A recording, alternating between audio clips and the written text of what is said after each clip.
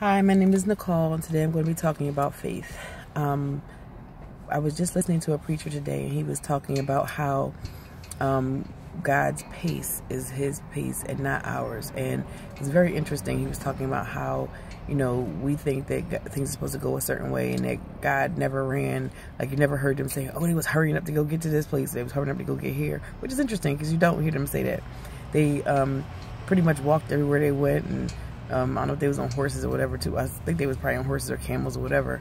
But for the most part, they were taking their time, and they didn't rush. So, but when we want stuff, sometimes we want to rush. And I know for me, I'm always wanting to go to the next place. The guy was talking about when you see your vision, you kind of want to get there, which we all do. And that's how I feel. I see a vision of what I want for my life. I see a vision for what I believe is going to happen. But then I want to get there now, so I'm trying to figure out how I can fix it, how I can get there. Well, in order to get there, I have to have faith, which means that in order to have faith, I have to believe in something that I don't see. Because if you can see it, you don't have faith. Like, faith is not required for something that you can already see. That's just believing or seeing it. But to believe in something that isn't there is to have faith. So, and a vision. So with that being said, I have a struggle with faith all the time. Some areas is like it gets better in, other areas is like, oh well, it's stronger, some areas is weaker. But one area I want to talk about is that when I had kids, before I had children, I actually believed that I was going to have kids. But then at some point, when years and years kept going by, I'm like, I don't know if this is going to happen. Then I did get pregnant, and it was like, well, then I lost it. So I'm like, well, so now I finally got one, and now it's gone. And it's like, my husband's like, well, we're going to have him. I'm like, we can just adopt. He's like, no, we're going to have our own. I'm like, well, can you tell me when? Because I do feel like God's telling us when we're going to have kids, but when are we going to have one? Because I'm sick and tired of waiting. I don't know. I'm in my 30s. I don't know what's going on. I'm done. So he kept saying, we are. And I'm like, okay, whatever. And so part of me was just like, I had no faith. I had some faith, but I was tired. I was done. I was going to help the situation out. Just like, what's her name? Sarah with Abraham. She was like, all right, listen, Abraham, we're going to just have you go over there with your handmaiden and have a baby with her, because God said you're going to have babies, so that must be how you're going to have it. Come to find out, she like 80,000 years old and having her own baby later. If she had just listened to God, she wouldn't have baby mama drama. She would have just had a baby like God said, and if she had just listened, she wasn't having no faith. That's one of my babies in the background. All right, hold on. Oh, her brother's bothering her. So anyway, for me, it took going to doctors, finally losing weight, and going to doctors, taking medication, and doing all this stuff. And once I decided I'm done with this, I'm just going to stop taking medication, that's the month I got pregnant. So for me, the faith came with the work. I had to actually do the work that God was saying to do. I had to learn about all these things. My doctor was amazing. She was Dr. Berkowitz. She was like in Hahnemann. She was amazing. She absolutely taught me so much about ovulation, about conception, about mucus, about all these things that you're like, ugh, I don't want to talk about. But it really helped me to understand. Like, when I got pregnant, I knew I was pregnant. When I was ovulating, I knew I was ovulating. So I almost could tell you when I was going to have the child, or when, because of how much she taught you about your body. It was pretty amazing. But my point is that when it came to faith, my faith was faltering after like year 13 of not having any children. That was very tough. Now I got 4. Count them. 1, 2, 3, 4. I got 4. And I had to be like, all right, Lord, we done. Let's rock this out. We're not doing this again. There's no more. I'm in my 40s now, and it's like, okay, we're almost 40.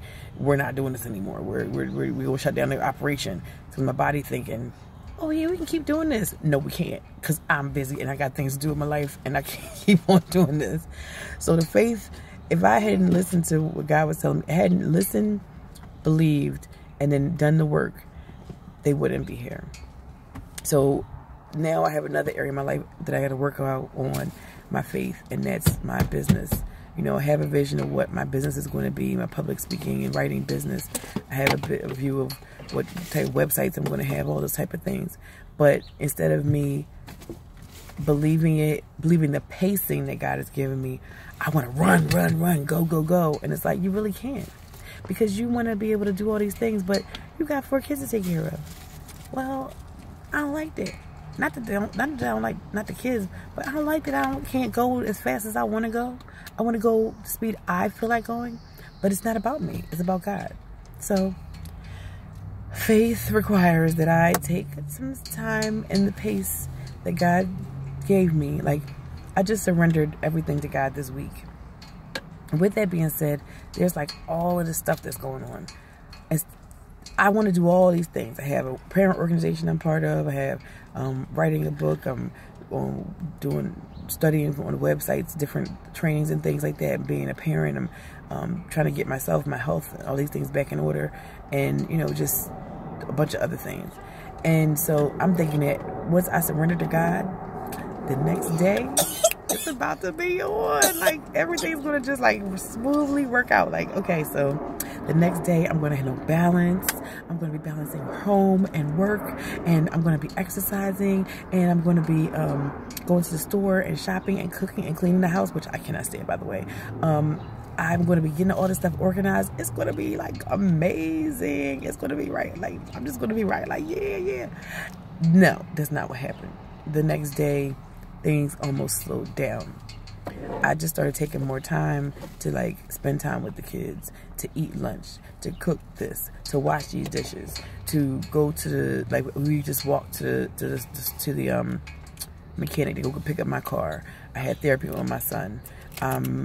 Getting work done on the computer. I'm making phone calls for different things. But now it's almost like things have slowed down. When I thought they was going to go like really fast and I was going to, no. Apparently God's pace is slower, because that's what I'm feeling. And that's what the guy was preaching about today. This requires a lot of faith, because it means I have to believe in the vision that I have, that I see, at the same time accepting that God's pace is not what mine is. So I'm hoping that that's going to help somebody, because if you have faith, you have to accept God's pace. You have to accept that God is going to do what he's going to do when he's going to do it, and not when you want it done, nor when you feel you can accomplish it by. Like, I'm like, oh, I can get this done by this time, and I actually start getting anxiety. And it was like, no. What I want you to do is to go organize this in the house, go make this lunch, and then go walk. What? But I'm trying to make moves. I gotta make this phone call. God's like, no. What I want you to do is go organize this, go do this, go make this lunch, and then go walk. Well, if you say so, God. Yes, I'll be here in a second. I'm almost done. So anyway, Mama. Yes, my point is that you gotta have faith.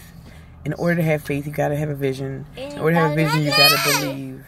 In order to believe, you gotta know that something is there beyond what you can see. So believe in God's pace. Believe in surrendering to God. Believe in your vision that God has given you, because it can and it will happen. My 4 children are proof of that. But when you surrender to one area, you think you got it down for all areas of your life. Sometimes you're going to have to do it again and again and again. And so now this is my area that I'm working on. Hopefully, whatever area you're working on now, you can surrender to God and allow God's pace to take off for you. Thank you for listening, and live your legacy. Bye.